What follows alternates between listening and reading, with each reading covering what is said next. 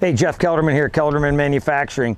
This video I'm going to go over the 612 and 712 mounting brackets for the John Deere corn heads. These are the rigids, and you'll get 4 brackets. Now these brackets look the same, but the center one's going to be a 1/2 inch wider. So it's going to go over, it can go there 1, 2, 3, 4, it can go either the 4th or 5th snout, okay? The outer mount comes with a short chain hanger. This small short chain hanger will get bolted in at the bottom here of the tin. If you look on the inside, it's double layered. You drill through that double layer with 3/4 inch bolt, then you fasten it. Make sure though you have that washer on the 3/4 inch bolt on the front side.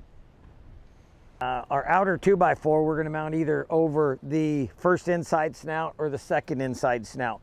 Some of these models, like I said, have these markers in different locations, so whether your first row or second row is not going to make any difference on the performance. But the most common question I got here is, where do I mount the chain hanger? We don't have anything down here.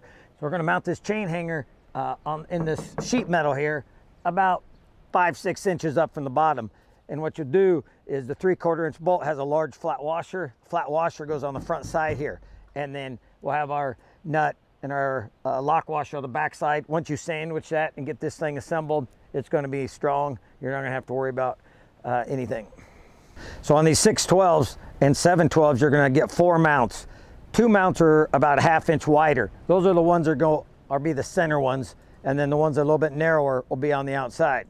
So you come also on the chain hangers on the center mounts are going down here around this tube. So you just run this thing straight out and you'll clamp it here with these 5/8 bolts.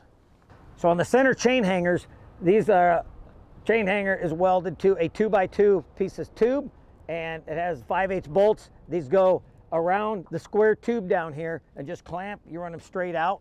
Now, I kind of got to watch where they are in this PTO shaft. Some of these tubes are welded a little bit further out on different mounts, and some of them you can actually run up and down vertical. So I've seen them mounted both ways. You're just going to have to adapt and see what works out the best on your corn head. Now, for you guys that have the 12-row folding versions of this, it's still going to mount up exactly the same with our mounts on the back of the head. Chain hangers are going to mount the same, but the only difference is going to be, you guys with the folding heads, you got to put the neutral axle bearing and your sprockets on the bottom side of the 2x4.